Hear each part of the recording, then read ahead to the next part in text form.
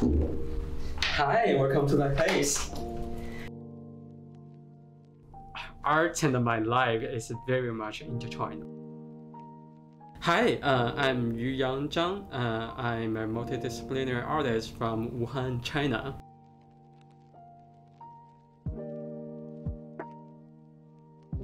This is my studio coming in, and this is where all the magic and where all the chaos happens.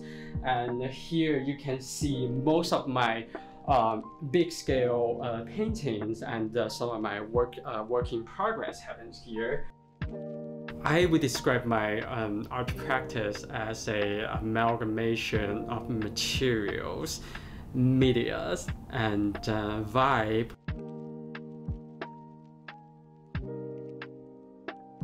To me, art is an end product from creators' minds that invites audience and invites visitors to think about critical issues, to think about contemporary issues in various ways. I think it's very true for me because the work that I make is directly speaks to this experience of kind of like immigration, about cultural discrepancy, about this kind of like, this misunderstanding or lack of enough understanding regarding another country, another community, or another culture.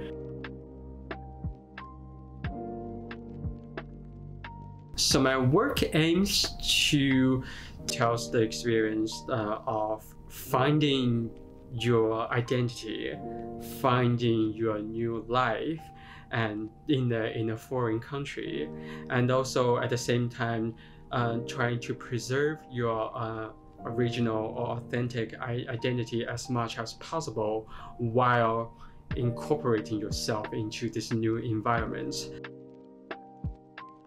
My work also aims to unravel the ever-present tension of political and cultural tension, as well as the bureaucracy that the diaspora communities they have to deal with every day, but also in a broader sense, everyone has to deal with all the time.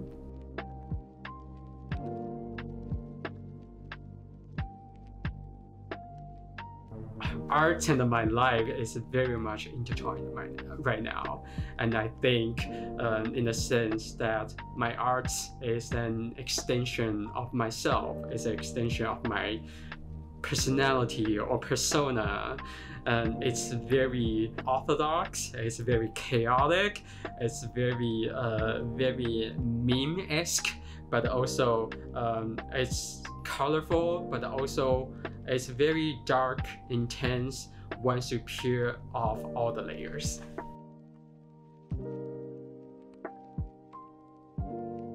Be authentic and just keep trying. And I think you can truly start making art that is more universal, that is more that can resonate with more people when you become more authentic with yourself and with your life, with your relationship with art.